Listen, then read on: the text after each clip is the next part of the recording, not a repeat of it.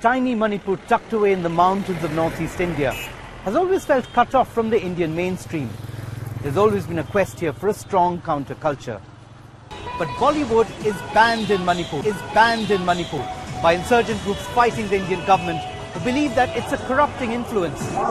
Mainly militarized territory, that is the occupied territory of India. Surprising that they're looking for inspiration from a country that's a little further.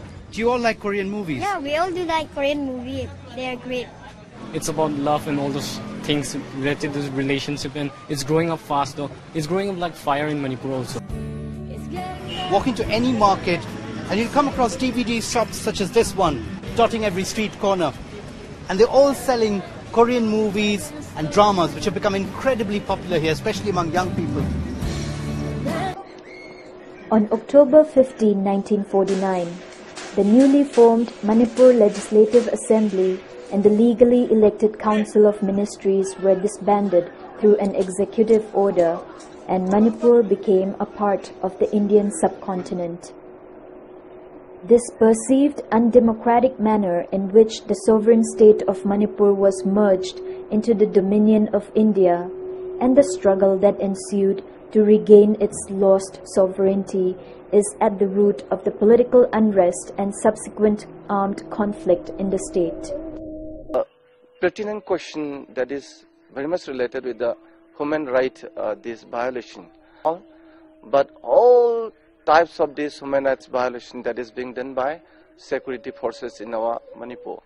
For instance, killing, torture, raping, disappearance, fake encounter, everything that is done by them.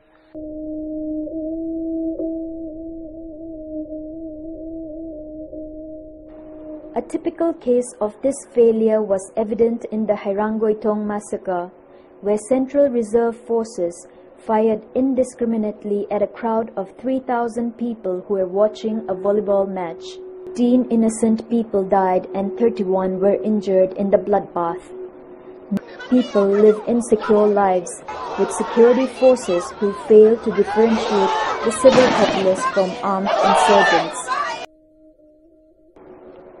Civil rights are grossly violated and people live in constant fear, reinforced by the overwhelming military presence in the state with their display of sophisticated weapons, armored vehicles, and foreign looks and languages.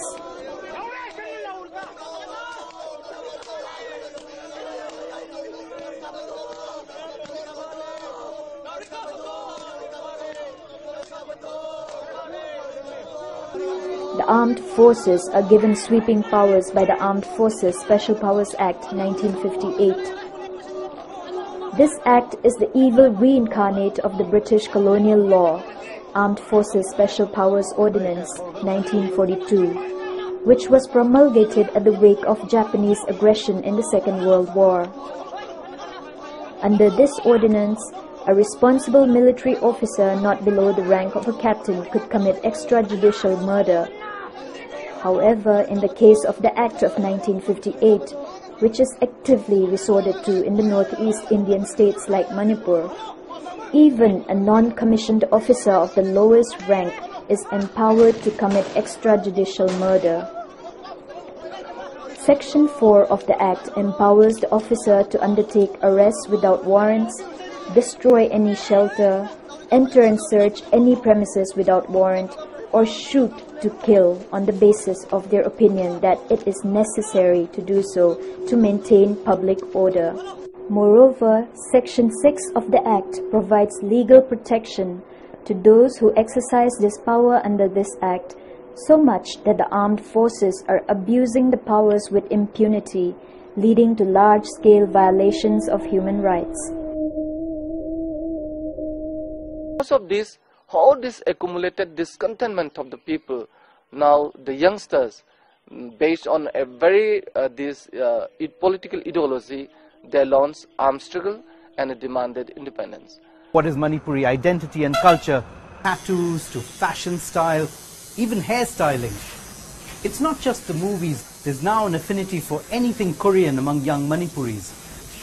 Korean fashion is popular here, and they come to ask us for latest hairstyles. Many people here say they find to and connect to Korean culture, and they believe that physically they resemble the Koreans and East Asians a lot more than they do the Indians.